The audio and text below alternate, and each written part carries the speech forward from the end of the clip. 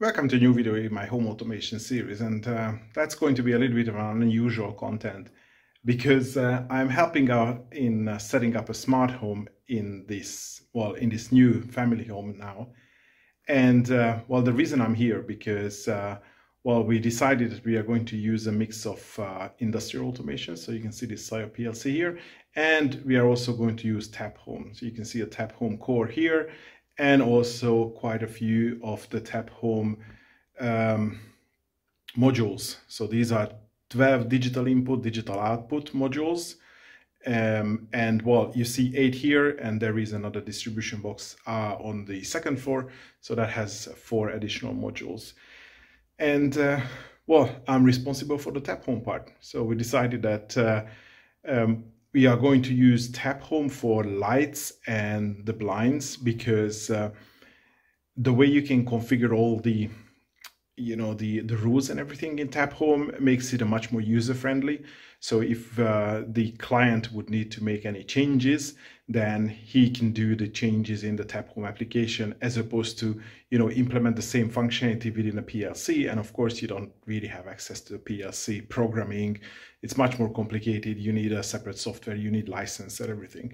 So the way we think about this implementation is, as I said, lights and awnings and blinds and everything. So that's going to be in TapHome.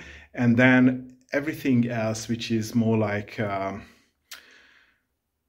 heating and cooling and like irrigation and, pumps and energy monitoring and, monitoring the water and everything like that is going to be in the PLC. So that's going to be the PLC. And I'm going to build an interface between the two. So the PLC is on Ethernet, TapHome core is on Ethernet. So I should be able to use the functionality, the Modbus integration to create a communication between the two. So if we would implement any code within the PLC, we would do it in a way that we would create variables like, temperature thresholds and that sort of stuff, or enabler bits. And those bits would be controllable from the TapHome. So the logic in the PLC is going to be fixed and sort of like parameterized. And those parameters can be controlled from the TapHome from the application. Of course, for the application. So for example, in terms of the irrigation, we would have a program which runs the irrigation, like, switches on the various zones, but how long to run the zones and when to start them, that's going to be controlled from TapHome. So we would have a user interface, and we would also have some sort of rules where you can set up how you can do those.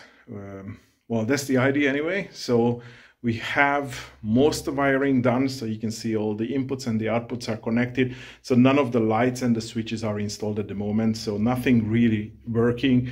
But I was able to power the whole thing and just get the basics working. Initially set up the TapHome, give it a fixed IP address, create the users, and then start labeling all the different outputs. And let me show you the whole thing in the background.